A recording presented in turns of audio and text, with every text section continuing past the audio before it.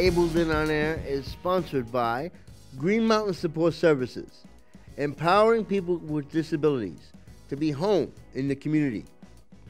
Washington County Mental Health, where hope and support comes together. Media sponsors for Ableton On Air include Parkchester Times, Muslim Community Report, www.thisisthebronx.info, Associated Press Media Editors, New York Parrot Online Newspaper, U.S. Press Corps Domestic and International, Anchor FM, and Spotify. Partners for Ableton On Air include Yachad, New York and New England, where everyone belongs, the Orthodox Union, the Vermont Division for the Blind and Visually Impaired, the Vermont Association for the Blind and Visually Impaired, the Montpelier Sustainable Coalition. Ableton On Air has been seen in the following publications: Parkchester Times, New York Parrot Online Newspaper, Muslim Community Report, www.thisisthebronx.info, and www.aish.com. Ableton On Air is a member of the National Academy for Television Arts and Sciences, Boston, New England chapter. Welcome to this edition of Ableton On Air, the one and only program that focuses on the needs, concerns, and achievements of the differently abled. I've always been your host, Lawrence Seiler. Arlene Seiler. Okay.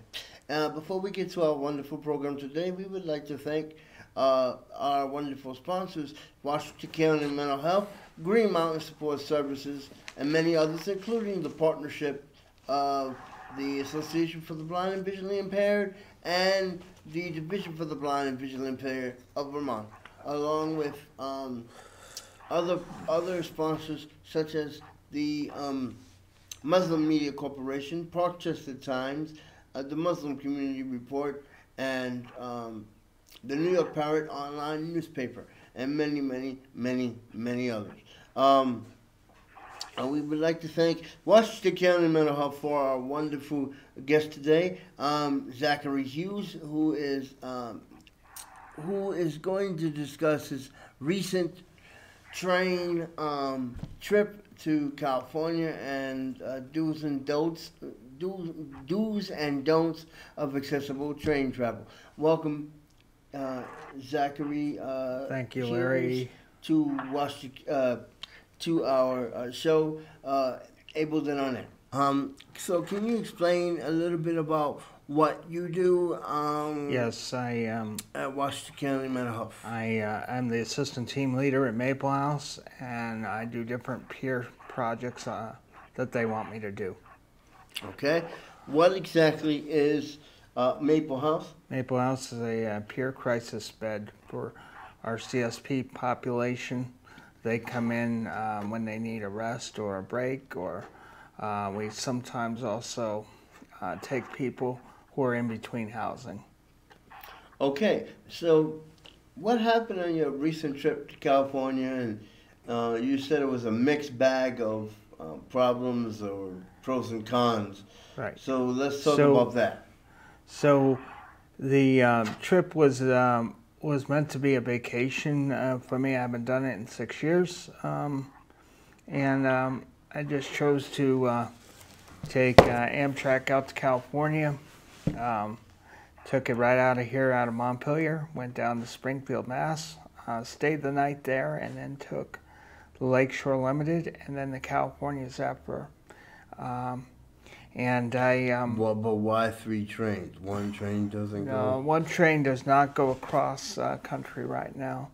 They don't have that ability. It all goes out of... My understanding is the 2 hubs that goes out of are Chicago and New Orleans.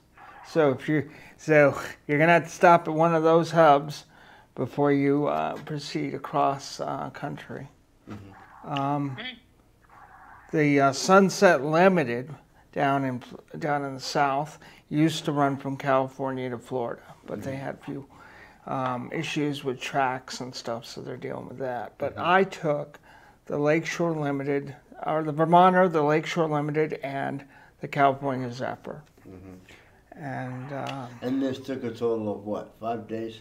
Yeah, around there. 3, I'd like to say around 4 days, somewhere in there. Yeah, it's yeah, because you know, and it's very, the longest part of it was the California Zephyr, which was 2 days, just over 2 days. Okay. Anything you want to ask, Arlie? How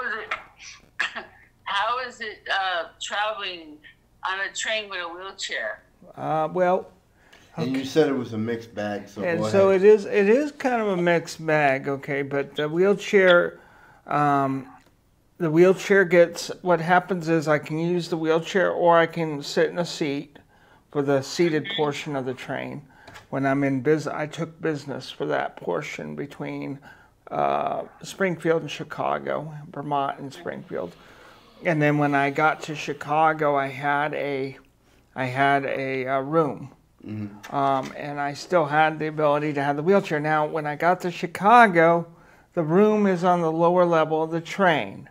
So explain. Yes. Explain the train map, So because the train map is something like this. It's several cars, and it consists of coach and coach cars and sleeper cars and a dining car and a cafe car and all that jazz.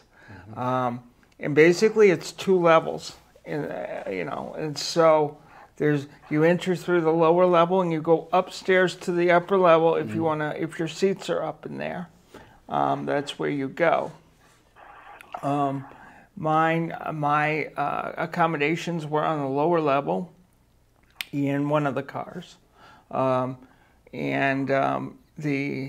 issue is that was frustrating, was that I wasn't able to actually access the upper level if I wanted to, where the activities were, if you will. Like, for instance, the dining car was up there, the cafe car was up there, the observation car was up there. So I was kind of down in the lower level all the time I was there. And of course, my attendant, the passengers are assigned attendants who are in the sleeper accommodations. There's an attendant who sees to their needs. Okay. And the needs I had were just, you know, they had to bring down my meals or drink that I needed.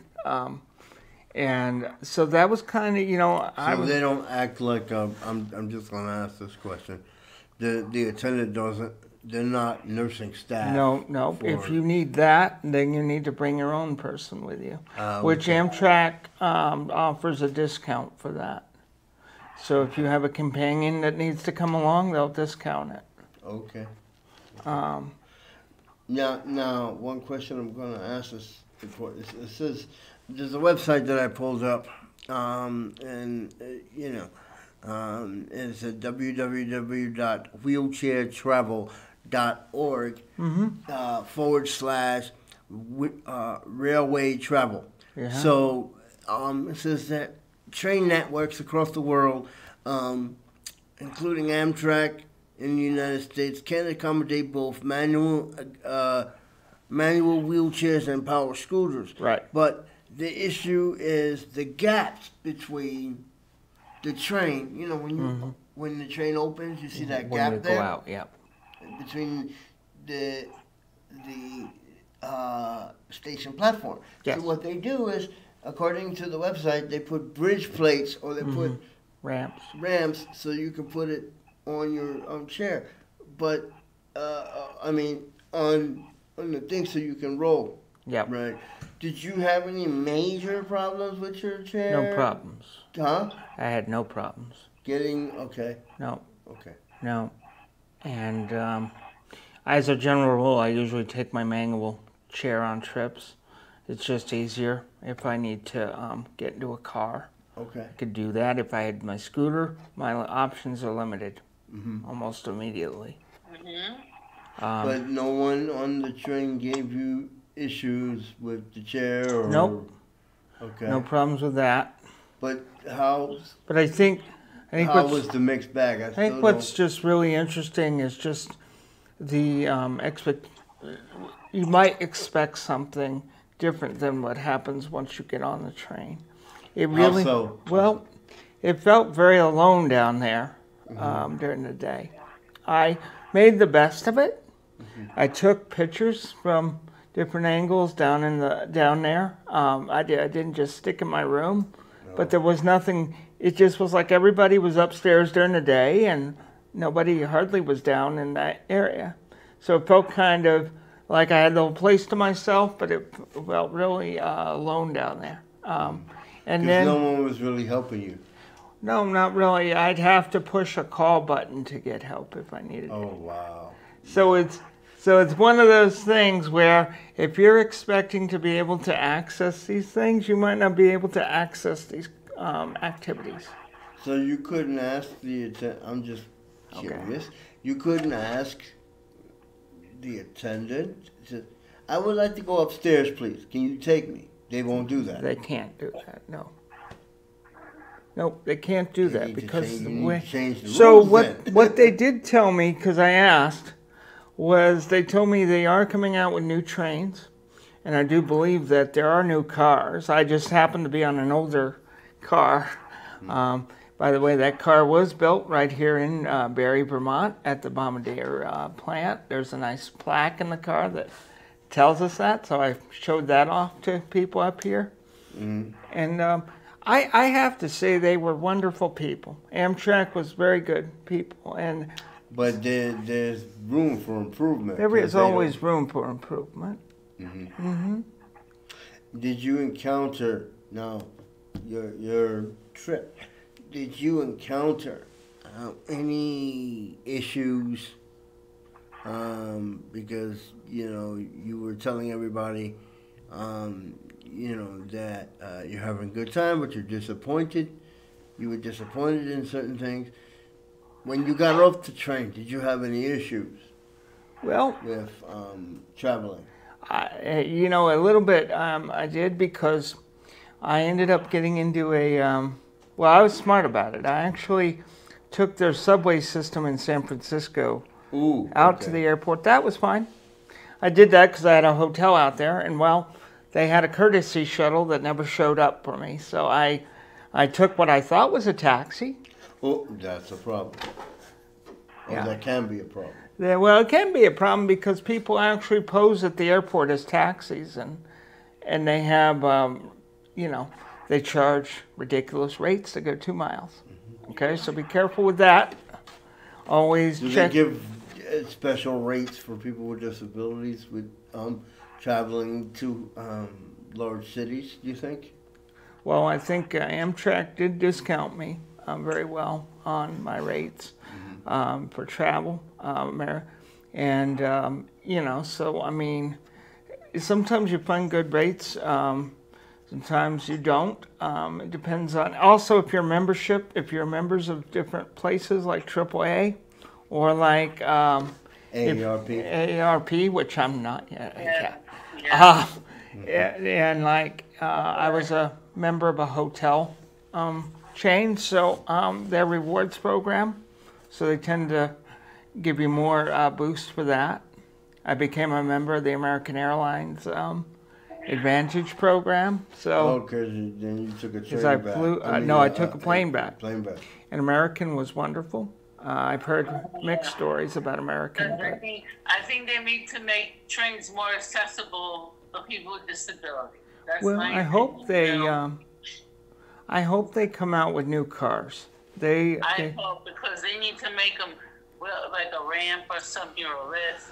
So it wasn't just being down there. So the other problem is that there was no, I thought I would be in an accessible room with a shower. That's what I thought, based on what I'd seen on their promotions on YouTube. And But don't you have to request that? What's that? No. Example. My wife and I have been traveling to hotels. Right. When you call for reservations, can we have an accessible room, please? Right, which I did have, but it didn't. Right. So, what is your definition of accessible in this case? Accessible in this case? Okay. So, accessible in this case would have been so that I can enjoy the same activities as the other people enjoy. Mm-hmm. That's my issue. It's not about being picky. It's about being. So it made you angry that you. I was down there alone. There was no way to. There was no way to get up there without getting hurt. I don't. But they don't have a. So what is it? A wheelchair lift that brings you up there, or? There's nothing that'll bring me up there right now. You enter through the lower part of the train, the superliner. Mm-hmm. Okay. Mm-hmm. And that's the way it is. It's a design limitation, and I understand that, but it doesn't mean it didn't make me angry. It made me angry. I had to talk to a bunch of friends to calm me down because I wasn't happy. I made the best of it. So what you're going to see in the next few days, and maybe, I sent you on my Facebook, you're going to see a bunch of pictures that I took of the trip. And it was, a few of them that I provided you today show you where I was and where I spent most of my time. Mm-hmm. And that was, people say, oh, you should have minded being alone. Well, as the conductor said, being on the train was about making friends. So maybe I wanted to make friends. And I couldn't really do that from my angle. Well, yeah, you had a couple of difficulties because you didn't want. Was it because of Corona? I'm going to ask you. Was it because of coronavirus that you didn't want people to sit next to you, or? No, I don't have a problem with people sitting next to me. I had to sit next to people on several legs of my trip. So it's not, when I flew, I had to sit next to people. So I don't have a problem with that. The other thing about Amtrak, which is a positive, is they require you to wear a mask the entire time. Okay, so what about eating? You don't have to wear a mask. Just eat and drink. Actively eating and drinking, then back up on your feet like this, And that's what they did, and they were very cool about it. They were like, well, they'd tell people on the intercom what was expected, and they said, well, we don't want to have to throw you out the window. So I thought that was, nice way of putting it, but they were very good about it. I think for me, if you want to ask about accessibility, it's about enjoying the activities. Mm-hmm. And it's about, that aside, everybody was very good with me. It wasn't like I was left there to suffer at all because not this, but I'm thinking because you said that you had to stick down there, but I'm sure staff was checking on you, they right? They did check on me, correct. Okay. So it wasn't like they abandoned me and I didn't that's today's topic. We don't want to go off on that tangent. Right. Right. Yeah. I wasn't planning to go up on a tangent. My take is about enjoying activities and being able to the best of their ability. And unfortunately, in this case, the design of the superliner did not provide for that. It didn't ruin my trip. I had very poor sleep in 24 hours prior to boarding California Zapper. So that actually didn't help that I didn't have sleep. And when I boarded and realized I was going to be down in this, spot, I was disappointed. That's how I described it, And then the next morning, I made the best of it. And that's really important. And in mental health, we call this radical acceptance. California were you? What part of California? San Francisco. San Francisco. But go ahead. But I was trying to. I still have a cousin living there. Yeah. Mm-hmm. Go ahead. I was trying to point out radical acceptance, which is a form of mental health treatment called DBT, and that's when we radically accept our surroundings, our trip, our needs to deal with the situation in the moment. Mm-hmm. And that's what I did. And what I ended up doing that first night out was asking the attendant to turn down my bed. And which means what? Turn down the bed? Yeah. Means they changed the seat over to a bed. And I do that at night, and during the day they fold it back up into a seat, and you sit in your seat or whatever you want to do. Now, I should point out real quick here that the cabins come with, the one I stayed in, had a bathroom, and had a curtain to divide it, had 2 seats facing each other, and had temperature controls, and capable of 2 beds bunk bed style, but I didn't need the 2 beds. So what? The bathroom fit in one? Yeah, bathroom's on one side, the seating is on the other side. And then there is, there's a hallway. Sorry. There's a hallway that, goes to the stairs to go upstairs. And there's some bathrooms because some of the rooms don't have, may have bathrooms, but people don't want to use their bathrooms in their rooms. So they may go into these bathrooms. But that's basically what it is. It's very nice, generally speaking. I think if I had been on a Viewliner, which is one level train, I would have seen the accessibility. Okay. I think being on the Superliner, it limits it right now. Okay. But it's interesting having those feelings, just being very frustrated with it. I'm just telling you, like, I mean, spend $1,000 here, so we're not talking about, that was part of my frustration. It was sort of like, I spent $1,000 in my mind. Yeah. And then I radically accept the situation, take a bunch of pictures, kind of talk to people as we stop, because we stopped along the way. And we didn't have very much time to get off the train. You only have like 5 minutes here and there. And they will leave you. So I didn't bother unloading off the train because it takes time to do that. They have to bring the ramp out and off the train. Instead, I stayed on the edge near the door to take in air. So it was a good trip. Bless you. It was a great trip. It's better than Greyhound. Yeah. No, you wouldn't recommend. Would you recommend a person in a wheelchair going on Greyhound a long trip like that? Absolutely not. Okay. Why?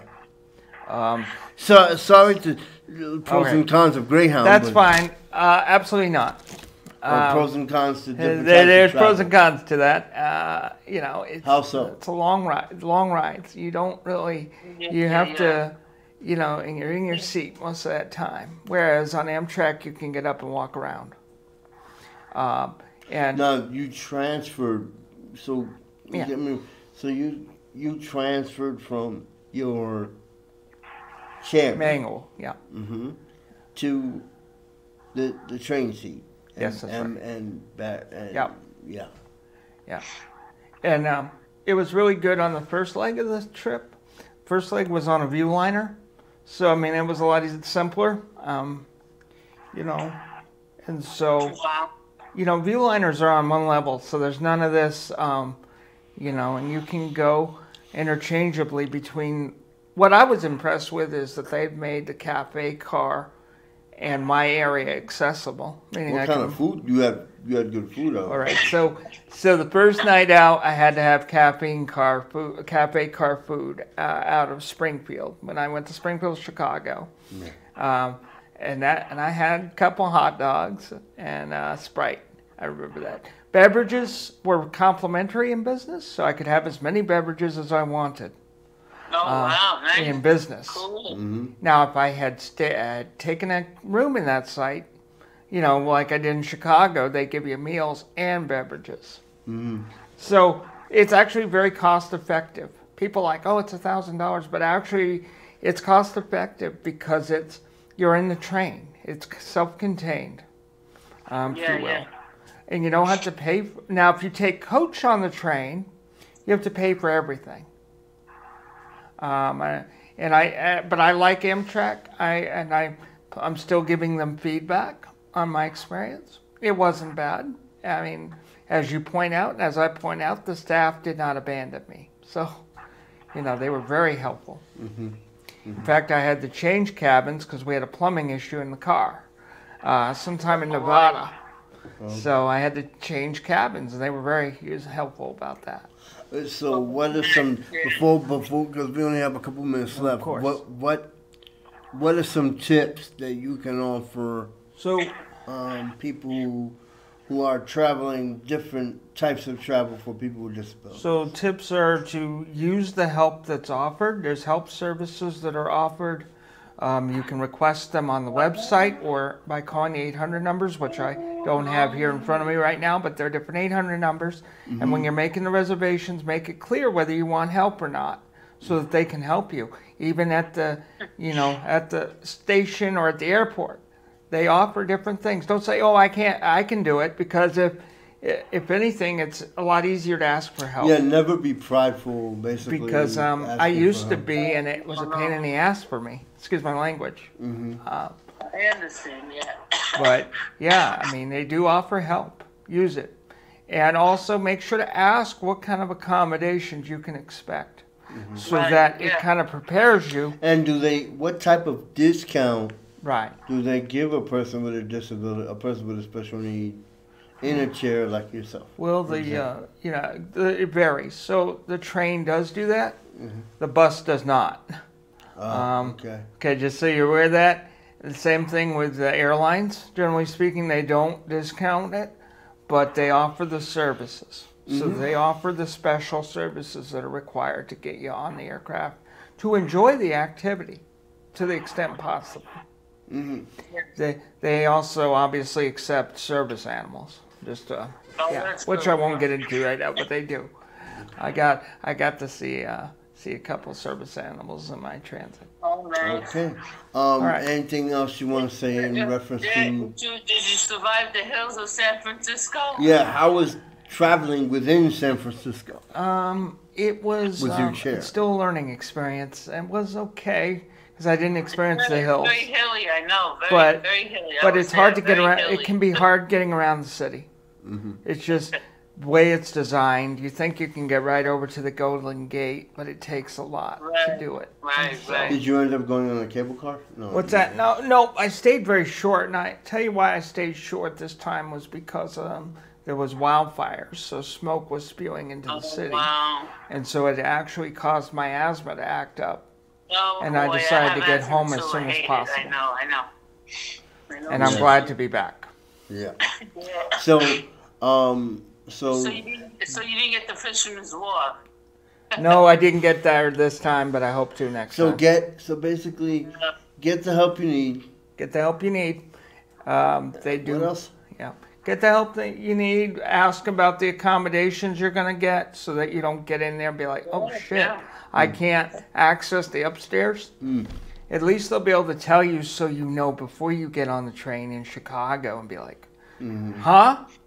So the whole trip was a week, pretty much. Pretty much. The entire trip. Yes, it was a week.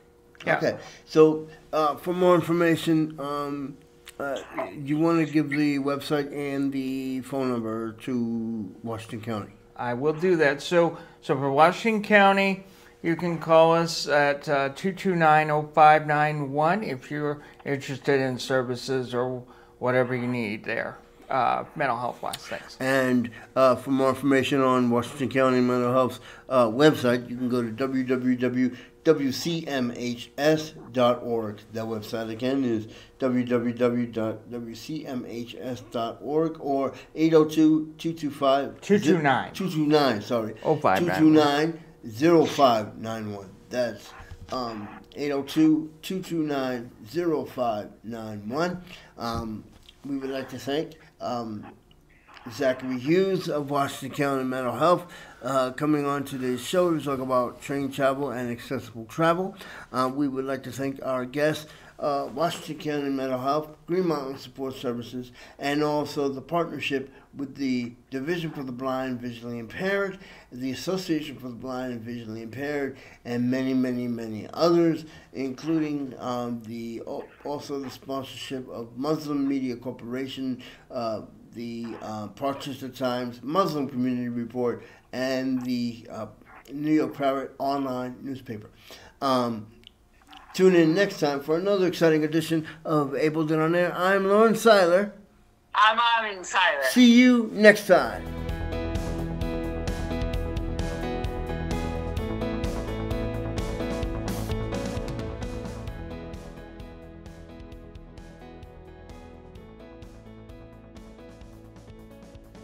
Ableton On Air is sponsored by Green Mountain Support Services, empowering people with disabilities to be home in the community.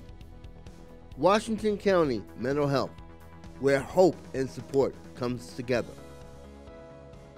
Media sponsors for Ableton On Air include Parkchester Times, Muslim Community Report, www.thisisthebronx.info, Associated Press Media Editors, New York Parrot Online Newspaper, U.S. Press Corps, Domestic and International, Anchor FM, and Spotify.